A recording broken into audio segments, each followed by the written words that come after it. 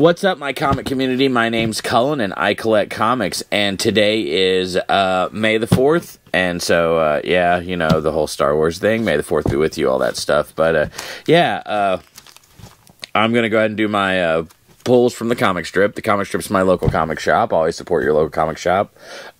Mine, like I said, is the Comix Strip. It's on Broadway in Cape Girardeau, Missouri. It's right across from the old Esquire Theater. If you're in town, you should definitely check it out. We're starting today with Batman, issue number 900, as far as Legacy goes. And it's actually issue number 135. But Chip Zdarsky's the writer for this, obviously. Jorge Jimenez does the cover for this. The interiors are done by Jorge Jimenez also. And Mikel Janin. Pencils on it are done by Mike Hawthorne, and Adriano Di Benedetto did the inking on this. It's Batman versus Red Mask in a brutal Gotham that's never known hope. Can the Dark Knight overcome the terrifying infection that the Red Mask has unleashed?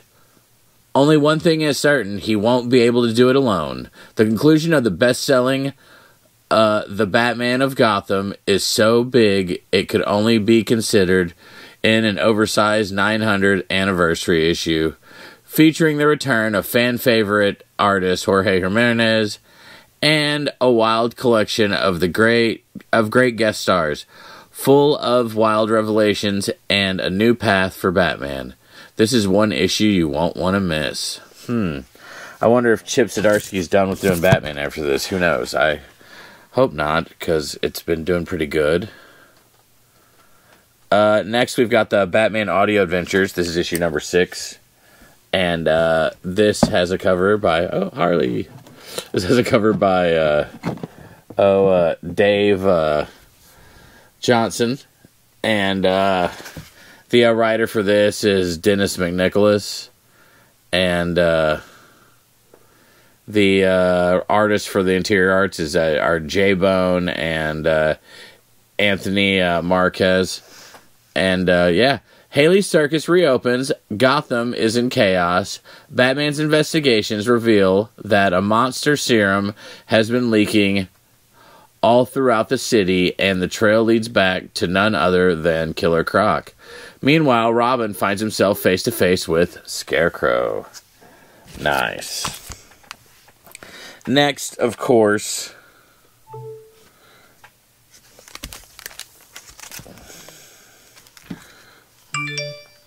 Wait. How did I... Oh, yeah. For some reason, I'll just show you all the cover, because I already did this book last week, but I finally got my Harley...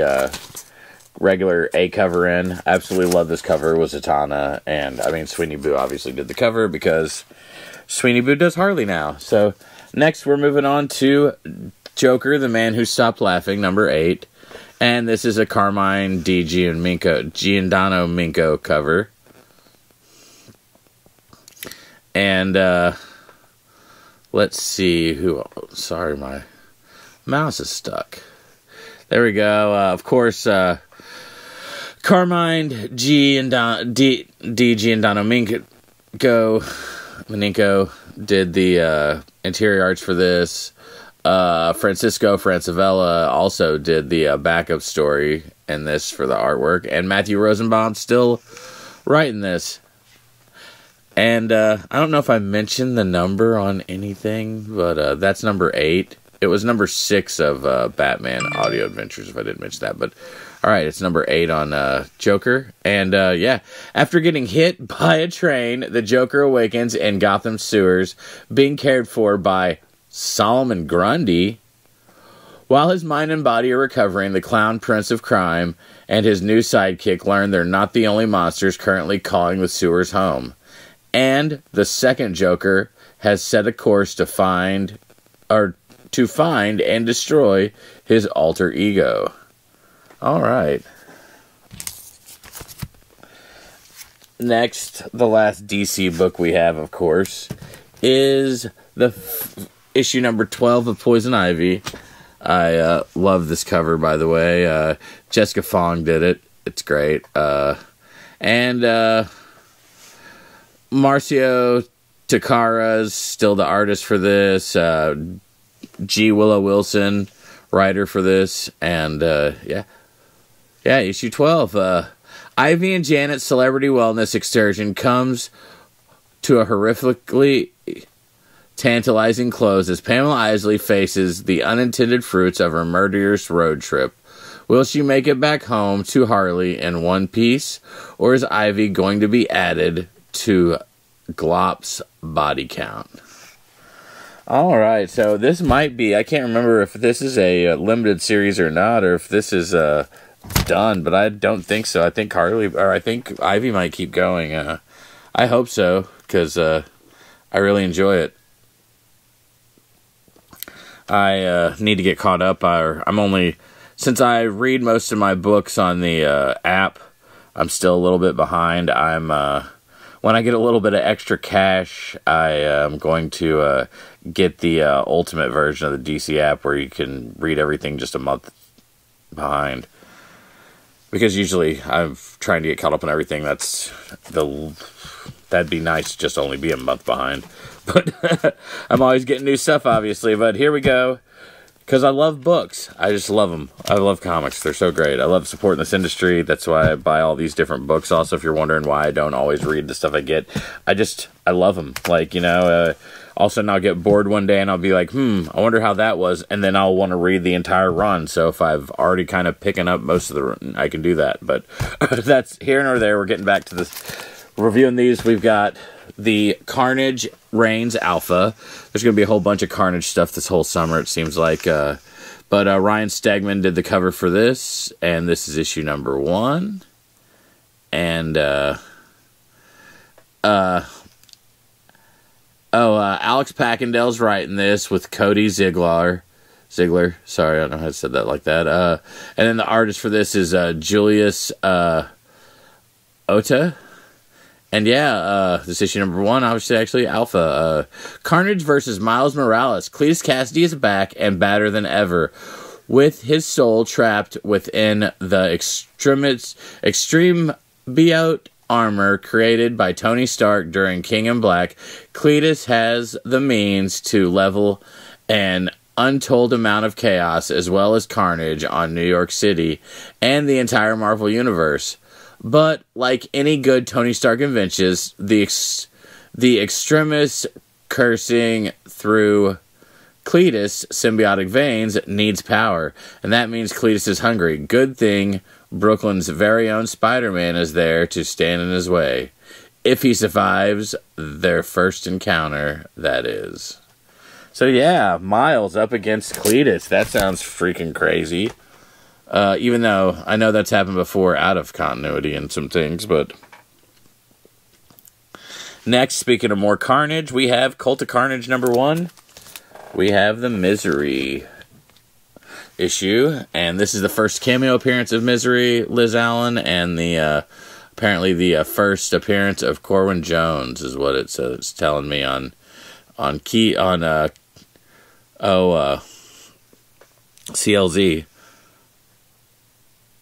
We've got, let's see, the, cover artist for this was, Scan Strizuan, I'm guessing, yes, did I say that? And, writer for this is, Sabir, Pirzanda, and the artist for this is, Francisco, Mortorino. And yeah, Death and Destruction, Return Home. Liz Allen is the mother of Normie Osborn, who she is blissfully unaware is the all-new, all-deadly Red Goblin. But what Liz does know is that the Red Goblin has been active and has been very close to her home, and after her late husband's father, Norman Osborn, maybe you've heard of him, gets pulled into the chaos and violence swirling around Normie, Liz has no choice but to use her resources at her disposal as the head of Alchemax to take matters into her own hands and become something the Marvel Universe has never seen before. Alright. Next, of course, is probably gonna be my pick of the week. This is apparently the final issue, maybe, of Demon Wars, and that Momoko's done. But obviously, Peach Momoko, Demon Wars, Scarlet Sin. Written by Peach Momoko, art by Peach Momoko, cover art by Peach Momoko. The yokai are at war, and Mariko Yoshida, descendant of the Oni King, has to choose a side. And the fates of the spirit world and the human world hang in the balance. But things just got complicated thanks to the appearance of the mysterious yokai with incredible power. The yokai has a scheme of her own, and she wants to paint the world scarlet. You can't afford to miss this cataclysmic conclusion of Peach Momoko's Demon Wars saga. Alright. I can't wait for this. This is awesome. I'm ready to... It's been so cool. It really has. I've really enjoyed the Demon Days, all that stuff that she's done.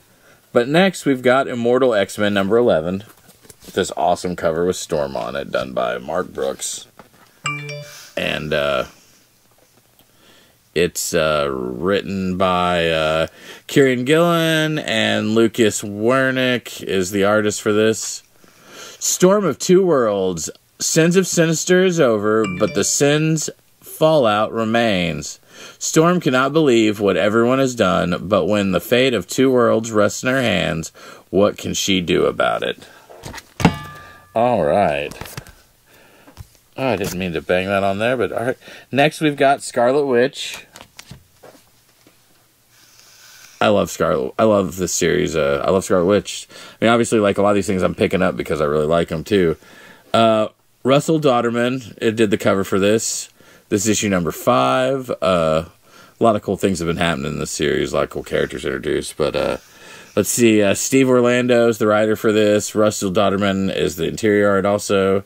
And yeah, when the Scarlet Witch thinks she's shielded Darcy Lewis, just when the Scarlet Witch thinks she shielded Darcy Lewis from her new enemy's vendetta, Scythia returns covered in armor made from the same anti-magic rock that Wanda's studying. Can Wanda defend Darcy and herself against the warrior who's immune to magic? Alright. Next issue, we got Spider-Man number 8.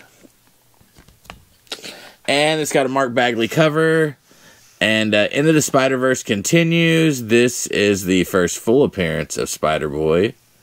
We've already had those cool cameos and stuff like that this last week. Yes, the End of Spider-Verse continues. Spider-Man has changed as his powers are supercharged, enabling him to be the best Spider-Man he can be. But can his all-too-human body take it? A classic Spider-Villain is back and doesn't care if Spidey has his hands full. Alright. Next, how else could we finish this up? But with some more carnage. That's right. Spider-Man 2099, Dark Genesis. We've got, Carnage 2099 here. We've got a Nick Bradshaw cover. Steve Orlando's writing this, and Justin Mason is the artist. From the shadows of Exodus comes the Dark Genesis. Miguel O'Hara, the futuristic Spider-Man 2099, must face the sinister carnage like never before. As society begins to crumble, Spider-Man 2099 will need all the help he can get, but does the public even want his help? Or do they just want to watch the world burn? Steve Orlando, Scarlet Witch, and Spider-Man 2099 Exodus continues his journey through the world of 2099. This time-paired and bombastic artist, Justin Mason from Spider-Punk, get ready for the debut of the new heroes and villains that populate the future. Alright, so that's the end of all the books I picked up from the Comix Strip for this week as my weekly pulls. Soon, next video I'm going to make, I have a really cool box I got from Torpedo Comics, and I'm probably going to do that tomorrow. And so yeah, let's see what I got from them, and I will holler at y'all later. Peace out.